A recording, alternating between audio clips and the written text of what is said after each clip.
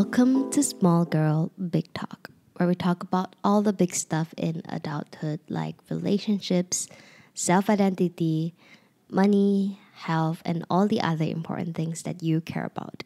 I'm your host, Wendy, and my hope for this podcast is really for it to bring comfort and help you to feel a little bit less alone in your adulthood journey.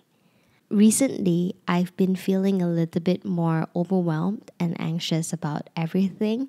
And I think that's just because I'm finally back on full blast mode after being sick for an entire month. Like in terms of my work, things were piling up and backlogged because I was away. And in terms of my podcast, I really wanted to take it to the next level. So I really have to show up for it and do all the improvements that I really wanted to do because, after doing this for about 3 months now, I really feel like there is potential in what I wanted to do. And there are just a lot of ideas of how I can grow this podcast and this platform for you guys.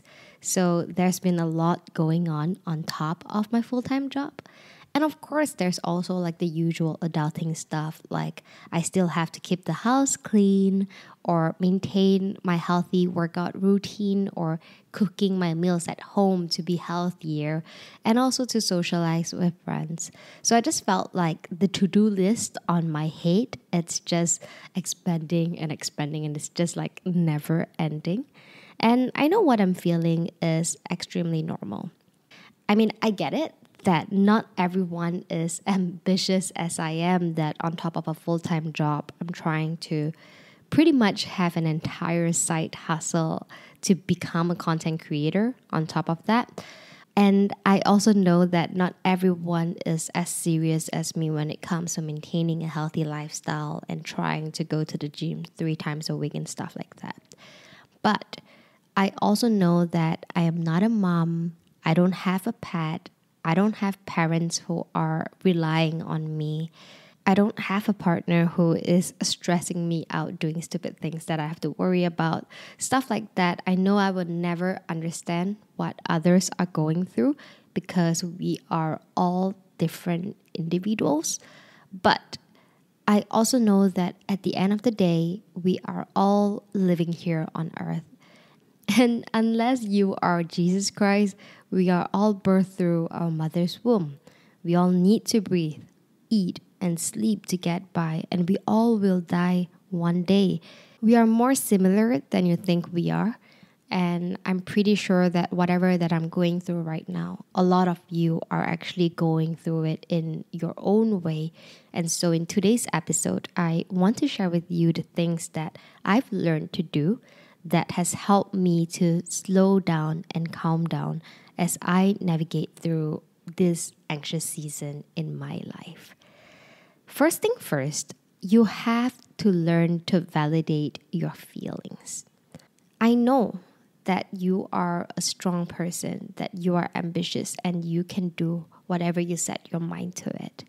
Instead of ignoring how you are feeling, like how your breath might be shorter or your chest might be tighter or you're not sleeping as well and there's just a lot going on right now, you need to first accept that there is a lot going on and you are overwhelmed and anxious, and know that what you are going through is real, that your feelings are valid and your body is actually reacting and trying to tell you something.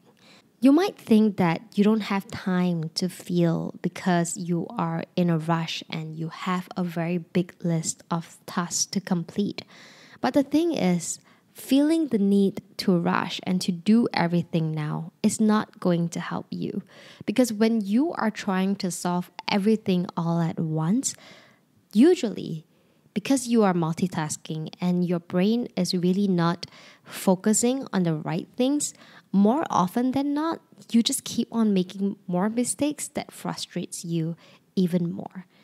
You'll be surprised that when you validate your feelings and when you become more conscious about your thoughts and the emotions that you are experiencing, It only takes a 10 to 15 minutes for you to really gather yourself again, to ground yourself back to a calm emotion so that you can tackle all these things that you need to do better. If you find yourself to be at a point where you are starting to feel anxious and overwhelmed, what you want to do is to really first ground yourself back to the present. I've shared this before when I talk about depression on my podcast, and it's that excessive thoughts about the past causes depression, and excessive thoughts about the future causes anxiety. And that is why what you want to do is to really ground yourself back to where you are right now, because then your mind is going to remember that, hey, you are actually just living in the present. Your mind was wandering a little bit too far to the past or to the future, and it's actually completely okay. You are still where you are right now, and you are doing fine.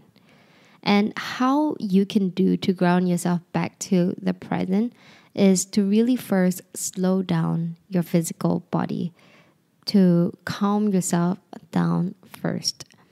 I know that some of you might be listening to this podcast while you are driving or walking, but if you are not driving or walking, I would like to encourage you to just close your eyes for a few seconds as I go through this next part. If you are driving or walking, it's okay. You can totally keep your eyes open while you follow me to just rest and relax and take some deep breaths as we all calm down together. All right? I hope that you can get yourself into a more comfortable position, and we are all going to breathe in and breathe out. Let's do it one more time, okay? Breathe in and out. That feels so good. Let's do it one last time, okay? Breathe in and out. You can continue to have these deep inhalations and to really start to be conscious of every single part of your body. Like personally, I like to just be mindful of different parts of my body. Like I would first focus on my legs to just relax my legs, my thighs, my calves, my feet. And then I'll get to my arms and my hands to just relax. And then maybe my chest and my torso, and then my head, and like just try to relax every single body parts. Like I'm not going to get into details of a whole like relaxation or breathing exercise because I am not an expert, although I follow some gurus and sessions here and there. But that's what I'm trying to encourage you to do. It's to just physically relax first. Because when you are able to get yourself back into that parasympathetic state, it will be easier for you to calm down and remind yourself about where you are right now. One more thing that I actually like to do is to actually just remind myself of the date and time right now. So sometimes when I get anxious, I would actually just look into my calendar and my clock and to just remind myself that, okay, it is the August 24th right now, and it is 8 a.m. and I'm just sitting at home. I'm here. I am safe. Everything else that is on my mind, I'll be able to go through them one by one. I don't need to worry them now. I am just here in the present. You might be surprised that a simple act of just going through your calendar and your clock might be able to bring yourself back to the reality that you are in fact in the present and you are not in the future as your mind thinks that it is. And so when you are able to really calm yourself down physically and ground yourself back to your present mentally, you then have more mental space to actually really observe what it is that is on your mind. So personally, I really like to just list down everything that is on my head. I just open up a page on my Notion that I call a brain dump, and I literally dump everything that is on my head into the list. And the list can look something like: number 1, rush the designer for the logo. Number 2, time for me to change my bed sheets. 3, I need to post a TikTok to be repurposed for my podcast. I need to buy garlic so that I can have steamed chicken for dinner tonight. Oh yeah, my boss asked me to look into this previous event for the data to update him about it. Oh, I also need to confirm my dinner booking with mom. Oh, and I also need to make time to research the right keywords for this week's podcast episode. Guys, I'm not joking. That is what goes on in my mind almost every day. And I feel like my brain pretty much works in future tense. Like I'm usually 5 steps ahead of what I'm currently doing. And I do think that it can be an asset when it comes to my work. But as you are constantly thinking in future tense, as you are constantly ahead, it's easy for me to get anxious because I'm just not grounded to the present. And that is pretty much why I practice meditation. I started off learning about meditation because I was curious about why people talk about it being a very good routine in your life. But I really continued on the habit because I realized that it was really able to help me to identify what is going on in my head and observe what is on my mind. And eventually, after over a year of just meditating every morning when I wake up, I have been able to observe and calm myself down a lot more easier on a day-to-day basis. But anyways, coming back to the topic, what you want to do is to really observe what is going on in your mind. And it's completely fine to have like a crazy long list on your head. And I want you to approach this without judgment. Okay, because probably half of the time when you're listing this down, you might be wondering like, why am I thinking of all these miscellaneous unimportant things when I have more important things to do? But I really want to encourage you to come without judgment because it's normal to be just worrying about every single things. And what we need to do is then go to the next step. And that is to really compartmentalize the tasks that are in your head. You need to know that things can be done one step at a time. Yes, right now you might have a more time-sensitive thing in work because you have a deadline that you need to meet. And because of that, I really think that it is okay to delay certain tasks that is in your head. Like your laundry can be waited until tomorrow or the weekend to be done. And you are allowed to postpone the dinner with your friends if you have to. And it's okay to not work out for a day. It's okay to be gentle on yourself when you have something more important to be completed. But here's the thing. When you finally complete your task, when you finally are done with your submission, yes, you deserve to rest. And I think you should treat yourself to a good meal or have a good long sleep if you can have that. But the key is this: you want to not get sucked into this temporary freedom because you have to know that you are going to wake up tomorrow and complete the other tasks in your list that you have delayed. Oftentimes, whenever we are very, very busy for a while, when we focus a lot on a certain task and then when we finally can relax, we kind of really enjoy this rest part and we just kind of turn lazy because it's just so much more comfortable to not do anything and to procrastinate on all the other things that you are supposed to be doing.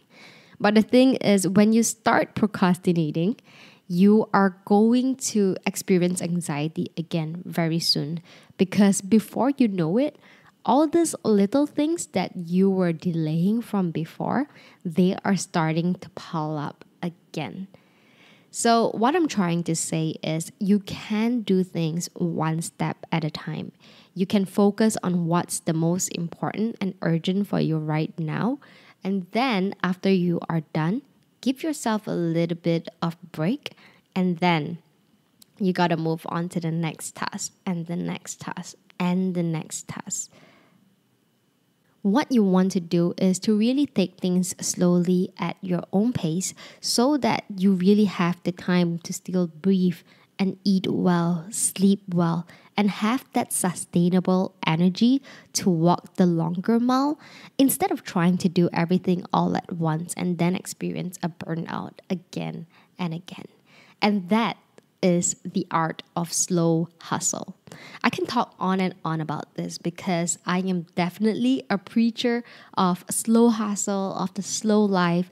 But for now, for this podcast, my goal is to really help you to slow down. So let's get back to the topic. I want to remind you that this is just temporary. Whatever you are going through right now, it might be tough, it might be painful, but this is just a fragment of your life. You know, just like the time when you failed for the first time in school, or maybe the time that you had a very bad injury and you had to shower in pain for a few days and it felt like the end of the world. Or I don't know if you guys remember the first time that we were all stuck at home in a lockdown during the pandemic. And when we start questioning everything that we've been doing for the whole life, can you believe that that is all over already? And we are at a point in our lives where we can really look back and say, damn, I can't believe that that actually happened to me. Like, wow, that's all in the past right now. So just remember that this too, whatever you are going through right now, is also just temporary. So why take it so seriously and approach it with so much pain and negative emotions when you can really just breathe in, breathe out, and approach it one step at a time, because this too shall pass. I often find that in whatever you do, the hardest part is somehow when you are so close to completing it. Like, I've done a half marathon before, and I remember that the hardest part was really at the final stretch when you can already see the arc there and you feel like you are almost there. But I don't know why somehow that final mile, that final stretch, it just felt like so hard and so slow to get to the end. Like in my head, I was thinking, wow, my legs are still moving, right? I'm trying so hard to move forward, but I just feel like I cannot reach the finishing line as soon as possible. But here's the thing, like if you have been running for so long, if you have already ran that 21 kilometers, there's only 200 meters left. Are you gonna give up then? No. Even if you have to ask from help from other runners or other volunteers to carry you, you are going to take whatever it takes to get to that finishing line. So what I'm trying to say is, if things are looking so hard for you right now, and if you are feeling like you want to give up right now, that is probably because you are very close to the finishing line already. And while it might seem and feel so hard right now, it's really just one more step.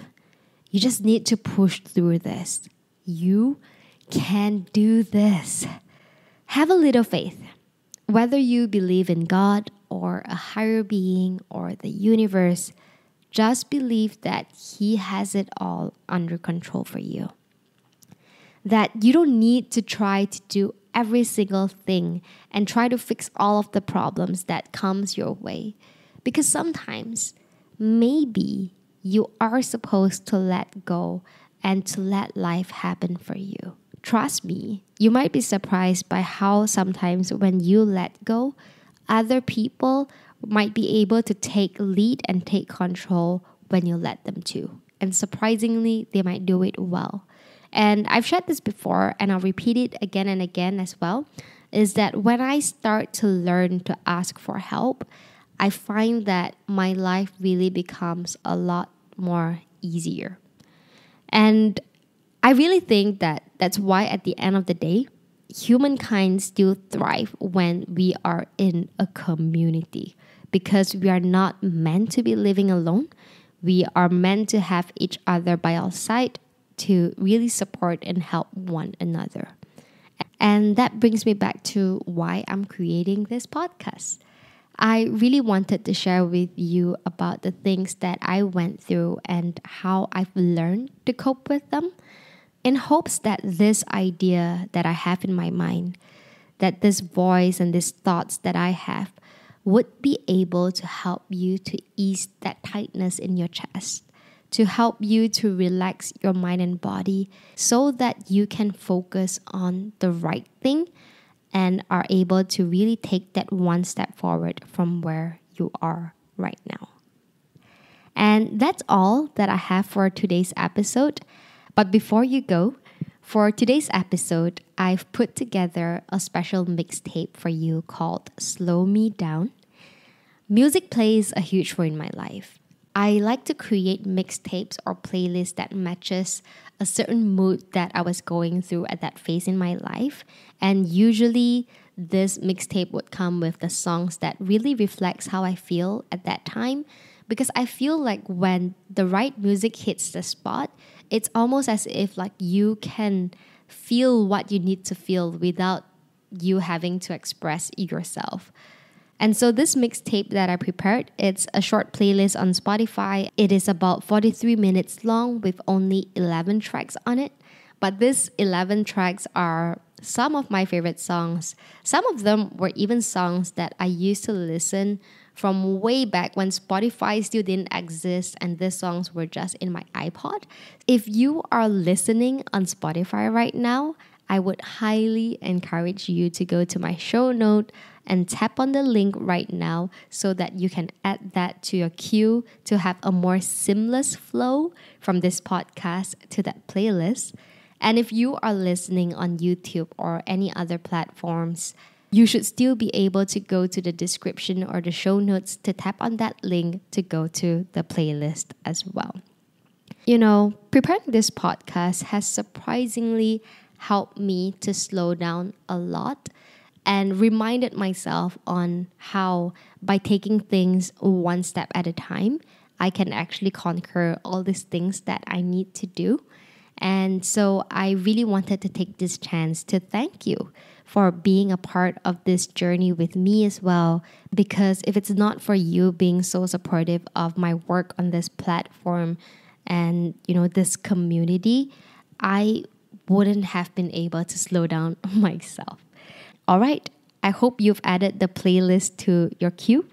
Or if you are waiting to tap on the play button, I hope that you are ready right now because I'm going to end this podcast in 1, 2,